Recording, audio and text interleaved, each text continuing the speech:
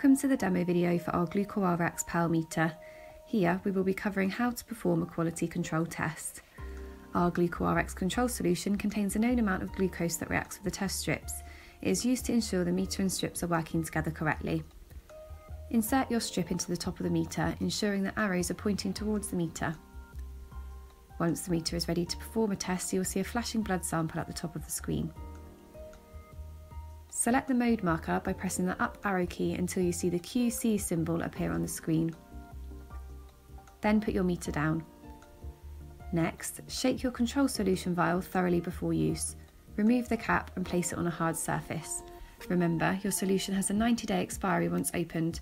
Be sure to make a note of the date you opened your vial. Squeeze out the first drop onto the lid top, then wipe it off. Squeeze out another drop and again place this onto the top of the vial.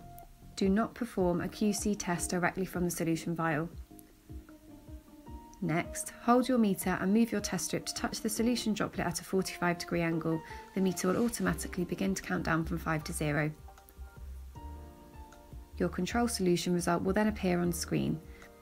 Compare your result to the range printed on the test strip pot. Your results should fall within this range.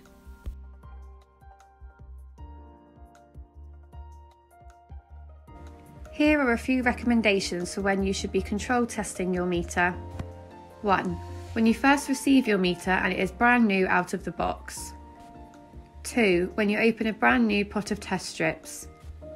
3. If you suspect your test strips or meter are not working properly. 4. If you think your meter is broken or damaged. 5. If your meter is presenting a reading that is not consistent with how you feel. Lastly, see below a list of possible causes for an out-of-range QC reading. 1. If there was an error in performing the test. 2. The control solution was shaken poorly before completing the test. 3.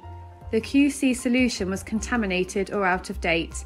As mentioned previously, there is a 90-day expiry once the vial has been opened. You can order a new QC vial free of charge from GlucoRx customer services. 4. The test strips have been overexposed to oxygen or are out of date. Ensure you are closing your test strip pot securely after each test to preserve your strips. 5. Meter or strip malfunction. 6. Either the control solution, strips or meter are too hot or cold.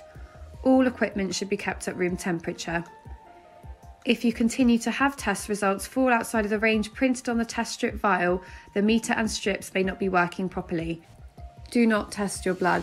Contact our customer services team for help.